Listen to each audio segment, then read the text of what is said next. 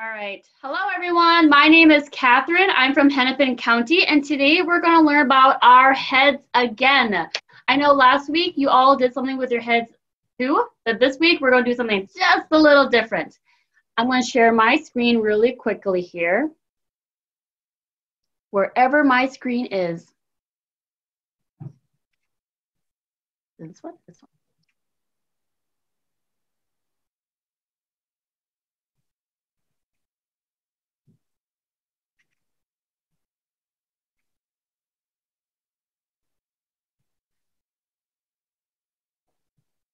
All right, again, welcome to Wiggle Wednesdays. I'm Catherine from Hennepin County, and I'm a local extension educator here with you today to talk about our head.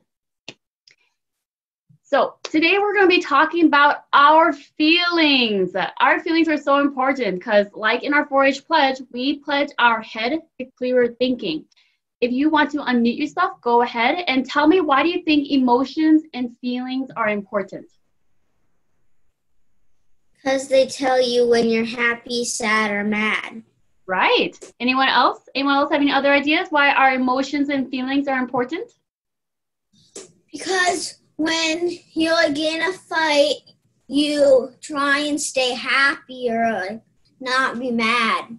Oh, I really like our answers. They're really positive, and I hear that you all want to make sure you stay happy and joyful, right? Now, let me tell you, let's clarify why our feelings and emotions are important. Because yes, those are all really good reasons. They help us build relationships with other people, such as our friends, our families, and our teachers, and they help us survive. Could you imagine what would happen if we didn't feel scared if we saw a ferocious lion standing in front of us? We didn't feel scared at all. We'd probably just stand there and let them maybe take a nibble at us. Those same feelings of fear also happen when maybe you are at the top of the playground and you feel like you might want to jump, but there's that fear of danger, and our body is telling us that's pretty dangerous. I don't think it's a good idea to jump, because our body wants to make sure that you stay healthy and safe. Emotions also help us understand someone and give us these social cues. Social cues is kind of like these very invisible body languages that give us an idea of if they're happy, if they're sad, if they're angry, to help someone or celebrate someone. Like now, we are going to do a quick game. If you can turn on your cameras, please do so. We are going to play a quick game of show me your emotions. So when I say an emotion, I want you to show me what it looks like. So show me what it looks like when you are mad. Really unhappy, right? Frowning faces, wrinkled little foreheads, maybe crossing your arms like, I'm not happy, right? Show me what it looks like when you're super happy. Happy, right? Like, I'm sitting in a chair today because I broke my foot, and I can't jump. But sometimes when people are happy, they wiggle their bodies, they're jumping and everything, but they're just so happy they can't contain it. Now, show me what it looks like when you're scared.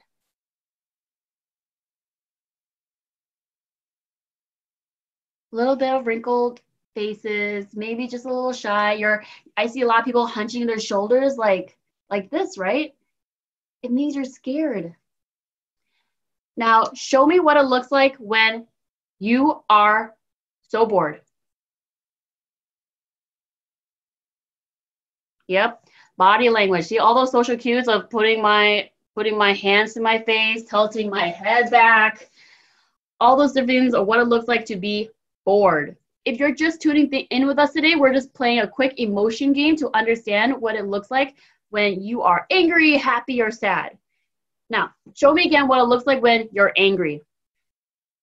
And what does it sound like if you're angry? Go ahead and unmute yourself and tell me what it sounds like when you're angry. Kind of like a grunting noise, right? Like a gorilla. So now show me what it looks like when you are nervous.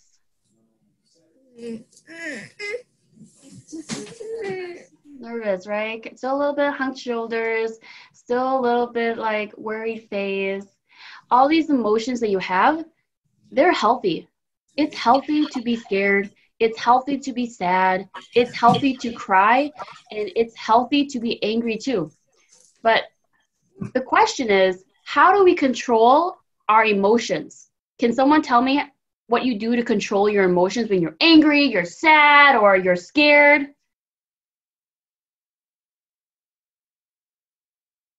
What do you do? You take a deep breath. Take a deep breath. That's a really good thought. Taking a deep breath helps so much. Get that oxygen in your brain and help you realize, oh, I'm not angry at you. I'm just angry at what happened. Anyone else? What do you do when you're sad, angry, or frustrated? I go in my room to just be alone. Yep. And she shuts the door behind her. And that's okay too. Sometimes you need to get away from people to understand that I just need some time alone to think about what happened. All right, the last few emotions I want you to show me. Show me a really, really cranky face. Like, it's different from being unhappy. It's a really cranky face. Like, yeah, it's not the happiest motion, but you're cranky. Now, show me what happens when your parents tell you you can't go outside today. Some of you look like you're angry. Some of you look like you're a little disappointed. There's a range of emotions here. Now tell me what it looks like when your parents tell you, do you want some free ice cream today? Look at those smiles perk up. When our mouth stretches and hits the corners of our faces to show a smile, those are one of the social cues of us understanding, oh, they're really happy. If you see a family member or friends feeling unhappy or sad, what can you do to help them feel better? You sit by them. Sit by them. Anyone else?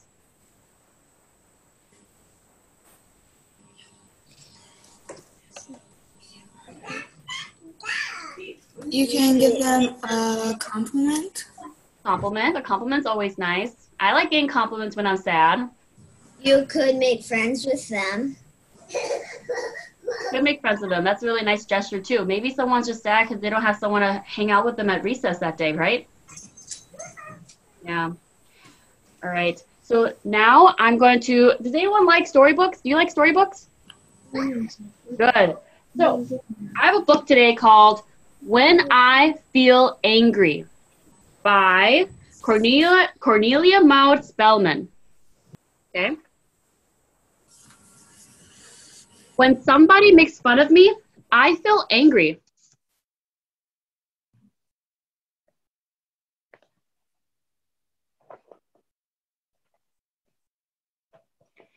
I feel angry when I have to stop a game at the best part and clean up my room. How many of you feel the same way? Or when we finally get to go swimming, but it rains. Yeah. Definitely keep raising your hand if you feel the same way, okay? It makes me mad when I try my hardest, but I can't make my drawings look right, or just crumple it up and throw it away. If the teacher says I was talking and I wasn't, I get angry. It isn't fair.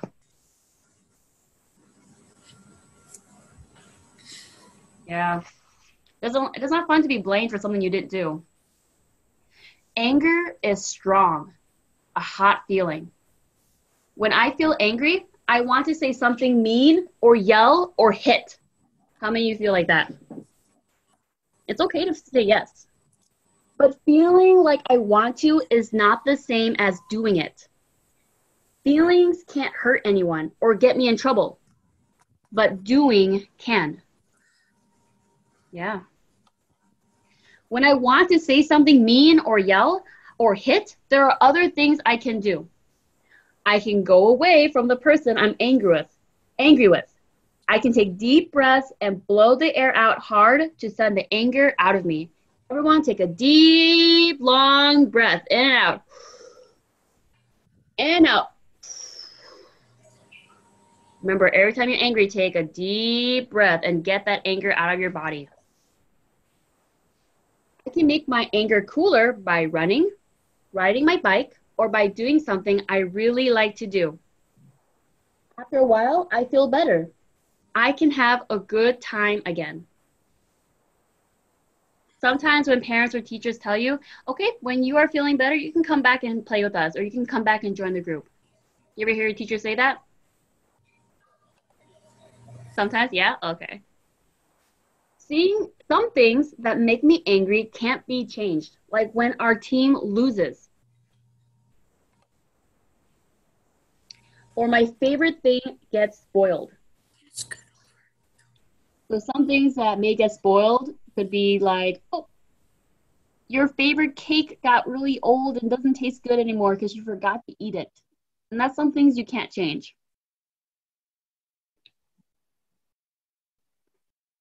But sometimes when I feel angry, it means something needs to be different.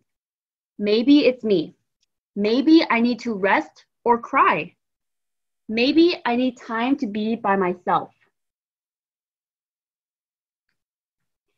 Maybe someone else needs to be different. Maybe someone needs to be nicer to me or stop being unfair.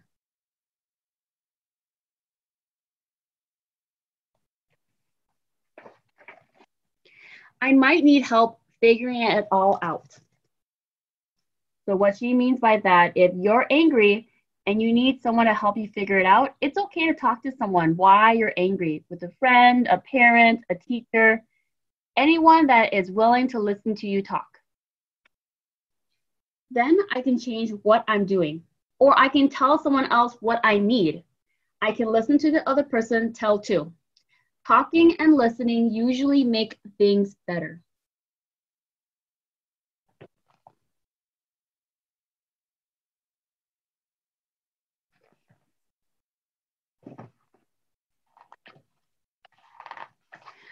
When I feel angry, I don't have to stay angry. I can cool down so I don't hurt someone or get into trouble. I can go away.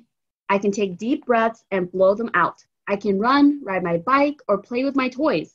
I can rest or cry. I can figure out what made me angry or ask someone to help me. I can talk. I can listen.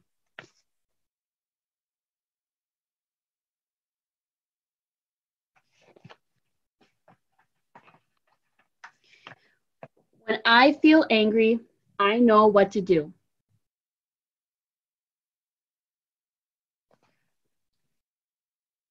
So, everyone, show me what you can do, as in like a body movement or action, to get all the angers out. What can you do? Yep, some of you can just wiggle it out. Some of you can just move your hands, run around. For me, because I'm sitting down in my chair and I can't really get out of my chair, I'm just gonna kick my feet up. Just kick my feet out to the side. Kick, kick, kick. Because sometimes when I'm angry and I can't walk or run, I can at least kick in my chair or just throw my hands in the air or move my arms side to side, kind of like a really quick exercise.